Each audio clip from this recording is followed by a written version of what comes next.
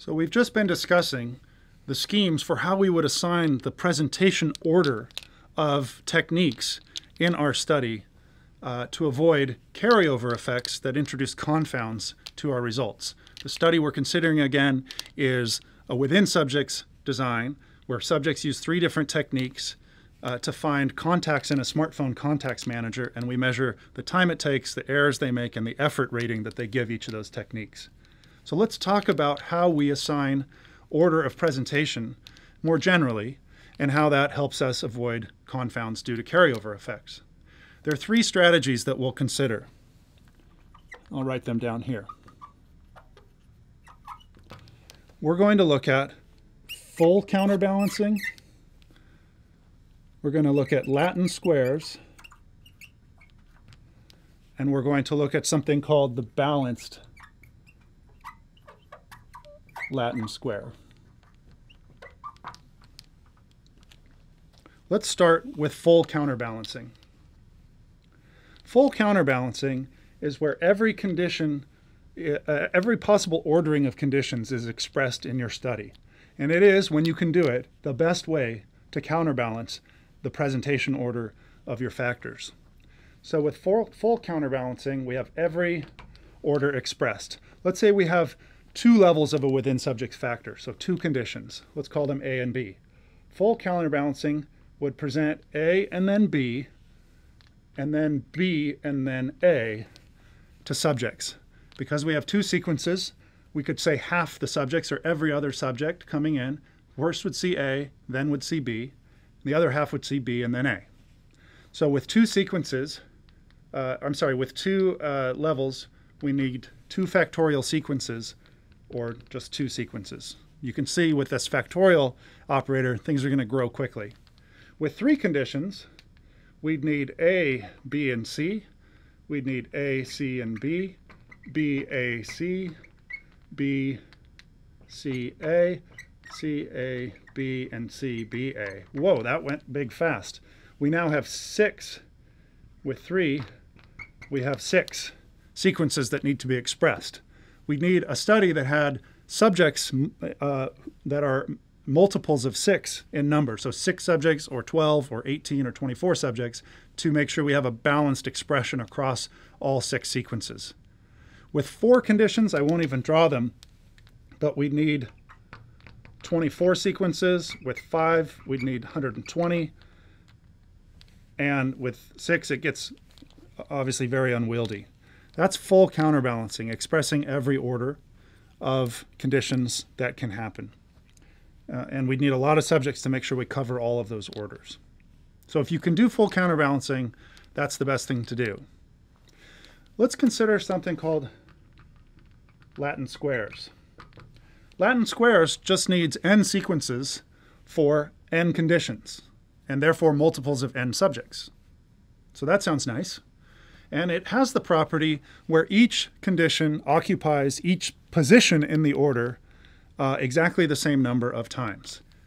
We'll go with 5 conditions, and we'll call them A, B, C, D, and E. And what you do is you start off with your top sequence, and then you kind of rotate them around.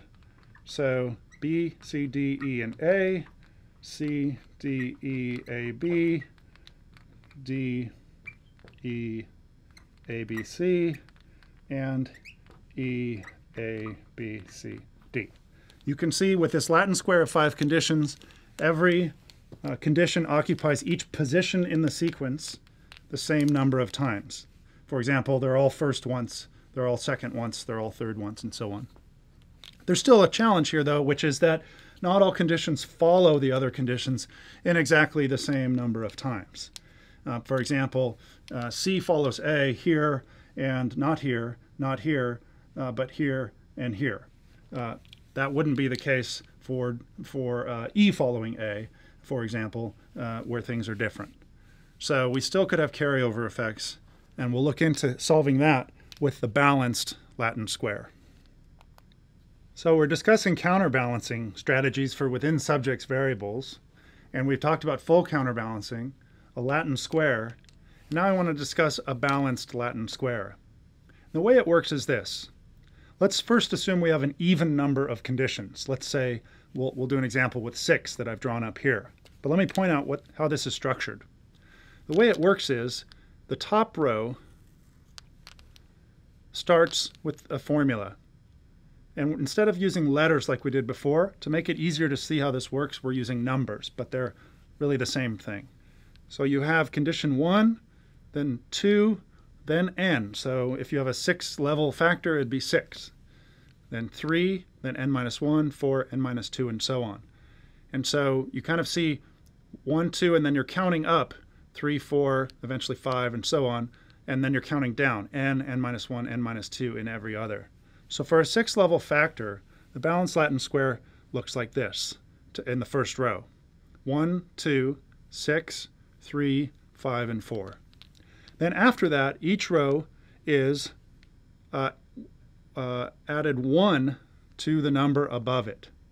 So 1 becomes 2, 2 becomes 3, 6 wraps around to 1, 3 becomes 4, 5 to 6, and 4 to 5, and so on throughout the rest of the table. The property that a balanced Latin square has is that every condition follows every other exactly the same number of times, which is a very nice property for counterbalancing. Now this is if you have an even number of conditions. If you have an odd number, it's not too much more complicated. You simply build the same initial table, and then you double the size of that table by reversing all of the rows that you just established. And that gets you your property. So if we had 5 conditions, we'd have 1, 2, 5, 3, and 4. And then we would reverse that in the beginning of the second half of the table. Now this is an even number of conditions table, so we wouldn't do it here, but let me show you what that reversal looks like. It just looks like adding rows like this. So 4, 5, 3, 6, 2, and 1, and so on, reversing each row. 5, 6, 4, 1, 3, 2, and so on. Again, we wouldn't do that for an even number of conditions because we've already satisfied that property where each condition follows every other exactly the same number of times. But for an odd number of conditions, we'd need to do that sort of mirror image to double the size of our table. And notice with 6 conditions, we'd need 6 multiples of 6 subjects. With 5 conditions, we need multiples of not 5 but 10 because we double our table with this sort of second half reversed.